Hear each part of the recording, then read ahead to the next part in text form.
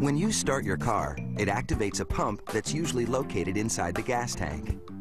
This electrical system pushes the gas out of the tank and into injectors, which aerate the gas and deliver it to the engine cylinders.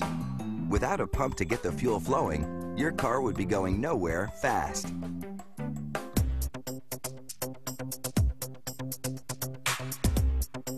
You might think that submerging an electric pump in gasoline would be a risky thing, but liquid fuel can't explode, so it's actually a very safe place to be. Production begins with the pumping mechanism. A gear and several rollers are sandwiched between two metal plates. The rollers will rotate to pull fuel into the pump before pushing it out of the tank. Each roller assembly is tested by spinning it from the bottom. A robot then pops it out and moves it to the next station.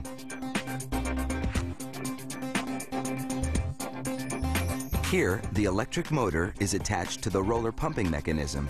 Then, it gets a magnetic sleeve and a plastic cap. All the parts that make up the pumping mechanism have now been assembled. Next comes an end cap with a filter made of metal mesh.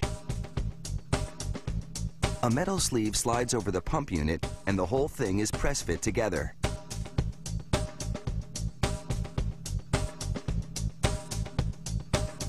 Inside this chamber, large magnets generate a very strong force field. This causes the metal sleeve to collapse, crimping at one end, so that it holds everything together.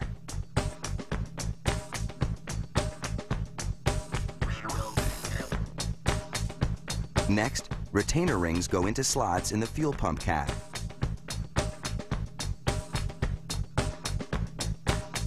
A metal bracket goes over the pump.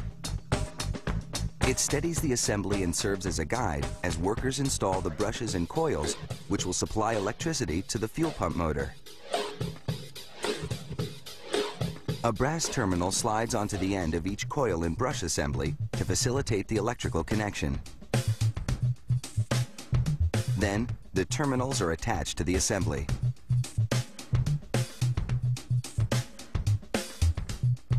When the job is done, a robot removes the bracket.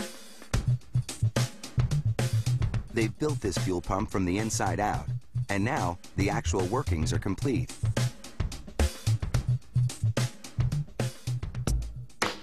Inspectors hook each pump up to a power source and run fluid through them to test the pumping action. Then they check for proper flow and pressure.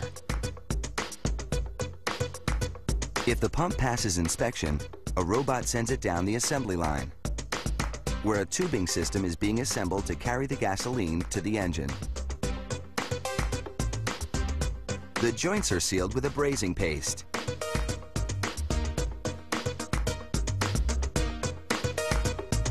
Then it's into a gas oven where the paste hardens and fuses to the tubing.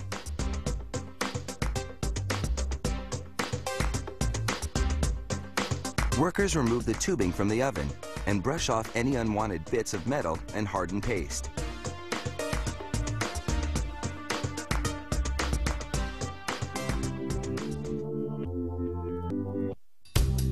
The ends of the apparatus are capped to keep them from collecting dirt and debris during shipping.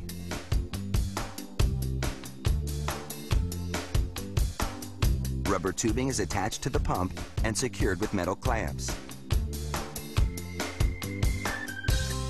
Then, the rubber tubing is clamped to the metal tubing system.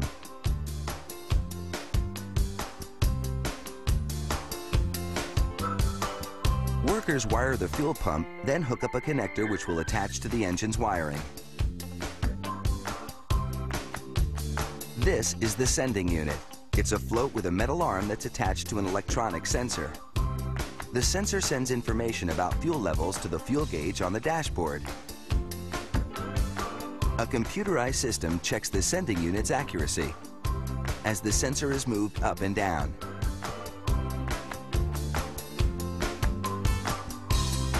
Once everything checks out, it's time to fill the tank and hit the road.